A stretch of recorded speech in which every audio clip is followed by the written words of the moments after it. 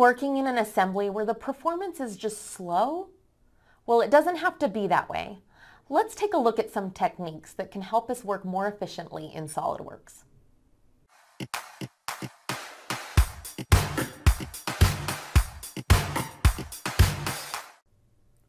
First, let's talk about what exactly is slow. Is it opening and saving? Let's take a look at some things that affect open and save times. I usually find that assemblies with slow open and save times are not local files. Are you saving to the network?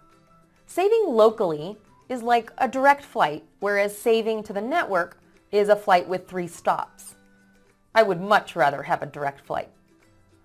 One thing you can do as a test is to do a pack and go to your local machine and watch for improved speed and performance. Next, let's talk about hardware. We need to confirm if your hardware is approved for the version you're running.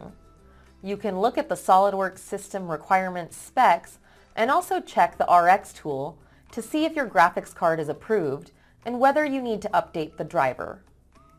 Most laptops have a secondary Intel HD graphics card that needs to be disabled in the BIOS. Next, let's talk about graphics settings. These are some things that you can adjust to improve rendering performance. You should check for image quality in the document properties of the assembly. For an assembly, there's no reason the slider needs to be in the red zone. Image quality increases the rendering detail, so while the image might look very crisp, it takes a lot of computing power to generate. I would normally set it to half or even a third. Make sure to select the checkbox for Apply to Reference Documents so that this change propagates throughout the assembly. Making this change will also significantly decrease the file size. In some instances, there's a single component bogging the entire assembly down. If there is one culprit causing your headaches, then the Assembly Visualization tool might help you find it. This tool will generate some stats on your assembly, and you can use it to sort your assembly by open time, rebuild time, and save times. So those are some troubleshooting techniques that we use kind of as a first pass. Now let's talk about best practices with your large assemblies. Other things that might be slowing you down are having numerous flexible subassemblies. Flexible subassemblies allow a range of movement, so that means the software has to calculate point A to point B and rebuild and recalculate every time that the subassembly is moved.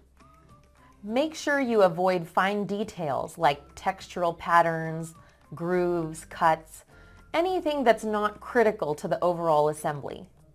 You can create configurations and suppress those details. These simplified configurations can be used at the top-level assembly. This is also true for fasteners. You don't need to include the helical thread geometry for an assembly. Threads take a lot of time to render. You can simplify those by suppressing the thread detail. Now let's take a look at how we open the files. SOLIDWORKS provides us a few options before we even open the assembly. So let's take a look at what those mean.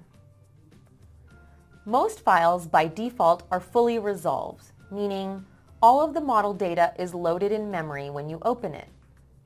This includes metadata, sketches, and parametric values. For improved performance, we can open our assemblies in lightweight mode. Lightweight only loads partial data.